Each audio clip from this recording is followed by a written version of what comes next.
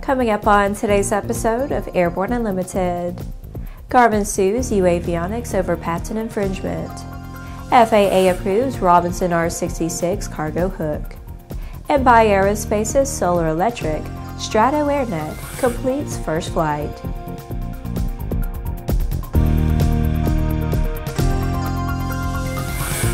Hello, I'm Laura Hudson. It's August 22nd, and this is Airborne Unlimited. Garmin has filed a patent infringement lawsuit against uAvionix, saying the smaller company has taken its ADS-B technology without its permission. The patent in question is referred to as 301 patent. According to court documents, uAvionix and Garmin entered into talks related to drones, but the filing by Garmin alleges that uAvionix had taken its ADS-B technology without permission. At the same time, Garmin has been accused of being an industry bully for years. It's up to the courts to decide whether Garmin is playing aggrieved party or bully.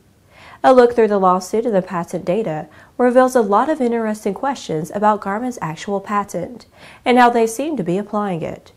Garmin was awarded the 301 patent on January 24, 2012. According to Garmin, uAvionix uses its technology in the Echo UAT and Sky Beacon products. Garmin claims that the Sky Beacon infringes on at least Claim 6 of the 301 patent. Garmin is seeking a preliminary injunction enjoining uAvionix and its associated parties from infringing the 301 patent, and a permanent injunction enjoining uAvionix as well. Garmin also seeks a judgment for all damages suffered as a result of uAvionix's alleged infringement. After the break, Boeing 747 art car at Burning Man. There's a difference between charting a steady course and pushing for the ceiling. And for nearly a century, Hartzell Propeller has been defining that difference. It's in our passion for engineering and research and our dedication to testing the limits of performance. We are built on honor. We are Hartzell Propeller. Sandia introduces the new SAI 340 Quattro TSO'd airspeed, attitude, altitude, and slip. With integral backup battery, safety never looked so good. See it now at www.sandia.aero. Based on the popular Sling 2 LSA, the Sling 4 was designed to be the most practical and desirable lightweight four-place experimental aircraft on the market. Find out more about this 115 horsepower turbocharged airplane at airplanefactory.com.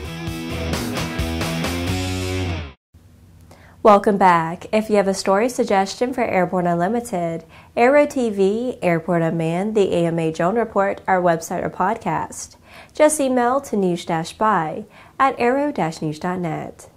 With so much news coming out of the aviation industry, we're summarizing some other interesting stories in a brief segment we call Around the Patch.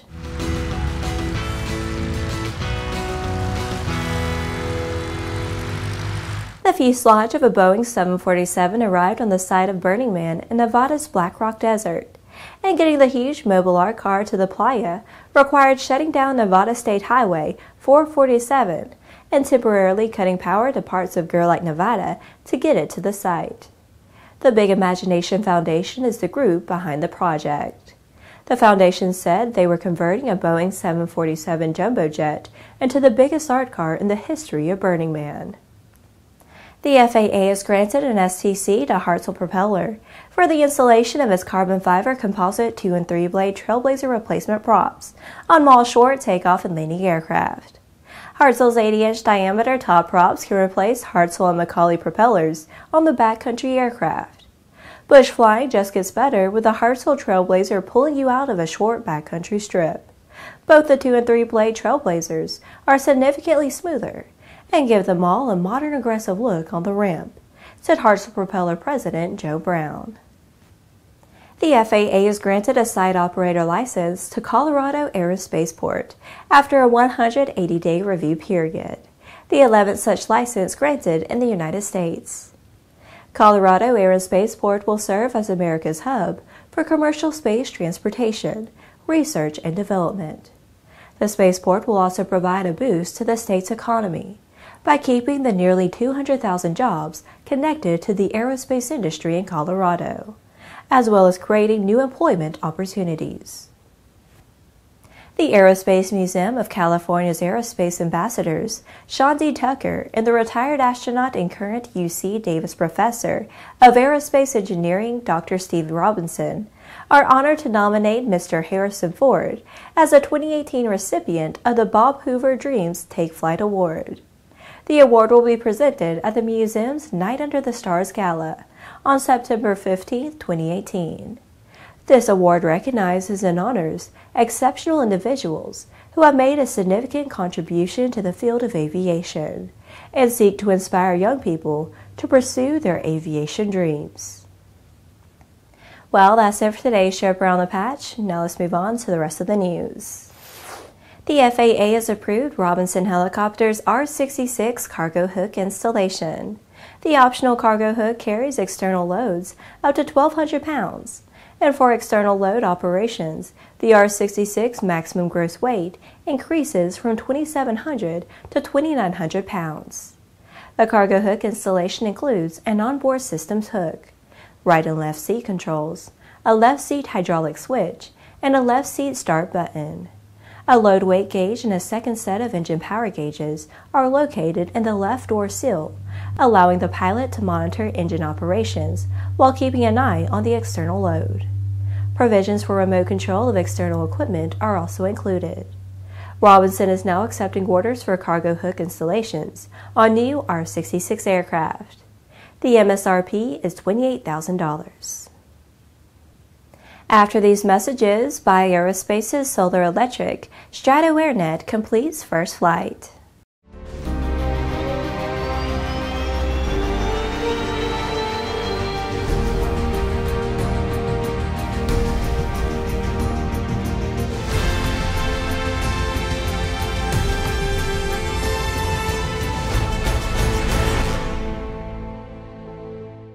In collaboration with NASC, introducing Sonex Aerospace, bringing you the Taros Group 4 UAS, the redesigned Tiger Shark Block 4, and the Subsonics Twin Jet UAS, all derived from flight-proven manned systems, not concepts, real aircraft. More at SonexAerospace.com.